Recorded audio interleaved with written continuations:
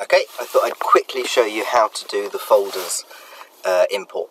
So here we have a folder called Crime 4. So we go into that. We've then got two subfolders, one for 09 and one for 10. So if we go into 09, you'll see that I've got a few CSV files in there. And if we go back and look in 10, you'll see I've got another load of CSV files in there. And if we go over to Power BI desktop and click Get Data, we can then go down to Folder here, click Folder, click Connect. We can then browse to that folder. So it will be in here, in here, in here, Crime 4. And then we could choose one of those subfolders if we wanted to just import the contents of that folder. But we can also do the hierarchy of folders too. So if we choose that one there and pick like that, we can click OK.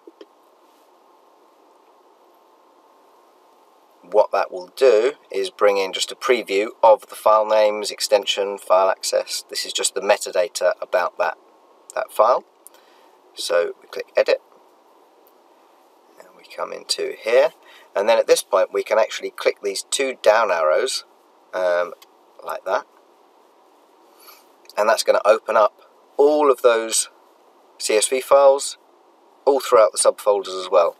And then, like I said on the phone, we just need to go and exclude the reported by. So I've just chosen it on that one because I know that one's got less unique values, so it's going to take less time to do this load through. If I'd done it on crime ID, it would take a bit longer because there's an individual crime ID for every single row, whereas there's lots of rows per reported by. This is crime data, people being stopped from data.police.gov. So we just click OK. That should filter out that. You'll see it's automatically up here, this data type. It's going to automatically pick up most of these columns, but worth just going through and checking that it's got it right. The italicized date means that it's picked up the date there. It's correctly recognized that as a date. You can go and add stuff in like this. We can go add column, click on date over here, go year, and then add a year column. That's going to go and just add a column for year. You can go and do that for month, week, day, whatever as well, if you like. Then we can go over here. We can call this, just call it crime. Go over to close and apply. We can click close and apply. That's going to then actually create the query and go and import all of that data. So all of those different CSV files through the folder hierarchy, and import that in. And you'll see over here we've now got that that data. So we can say crime type by this, and we can change that to a count and change that to a bar chart. Then do sort by count crime ID like that. We can then arrange that nicely on the page, and in fact we might prefer a different visualization, so we can go to a website, visuals.powerbi.com. I've already downloaded all of them, so we can go in here and we can go pick a custom visual, import that straight away, and then we've got it over here to use, and we can go and change that to a custom visual. We can then actually go and grab some more data as well. So in this case, this is crime data. So what we can actually go and do is go and grab the Lookup File, which is a CSV file, which again you can download off the government website. I'm sure you're very aware of lookup files. This just translates that LSOA code into more understandable regions. So here, this is pulled in that CSV file. We can go click this up here and change use first row as headers, so that will move everything up into the column headers. Then we can choose to keep this one and this one. We can remove other columns like that. You can go rename this to LSOA code and rename this to local authority, like that. And then, because this is a reference table, you've got a nice little button up here, which is much easier than it used to be.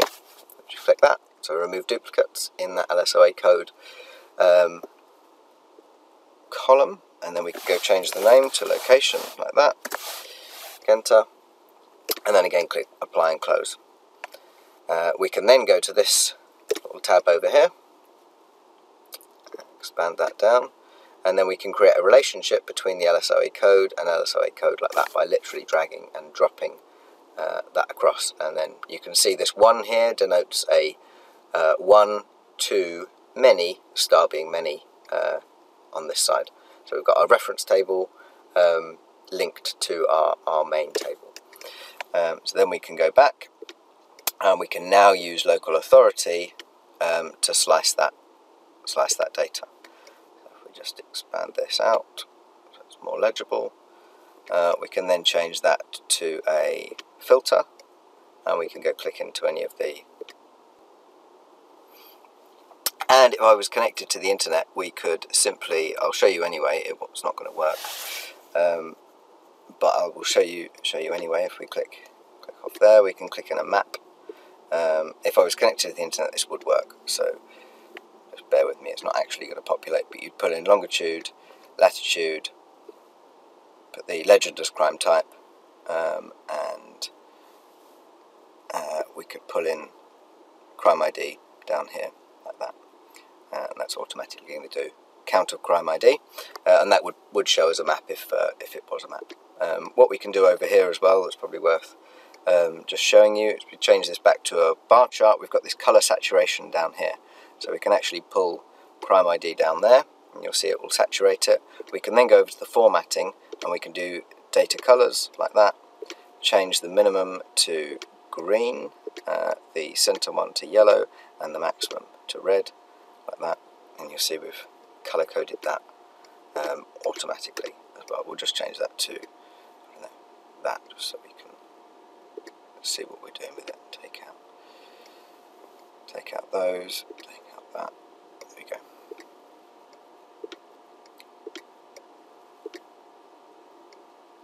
Don't have any data for Barbie, so darn it. There you go. You should be able to see. We'll click through the different things there, like that.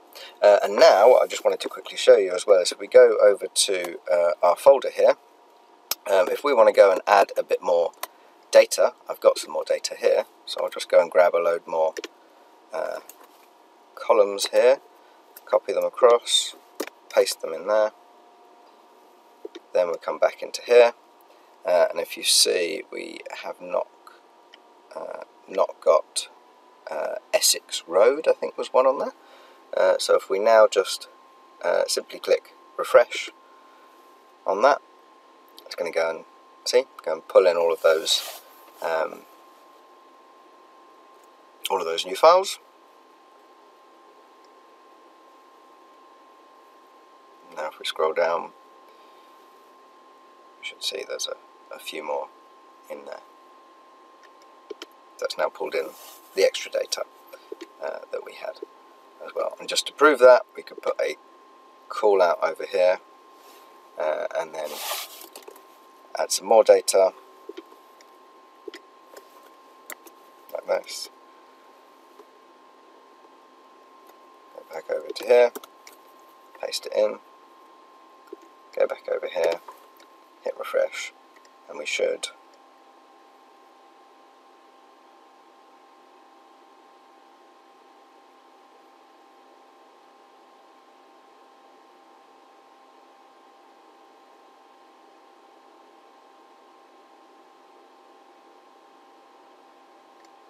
go up. It went up a little bit. Just show that one more time. Just pull in the last three.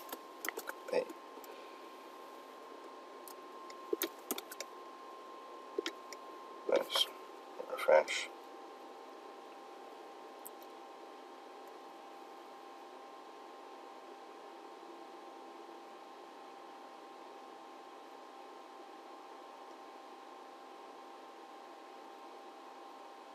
You should see it pull all the rest through. There you go.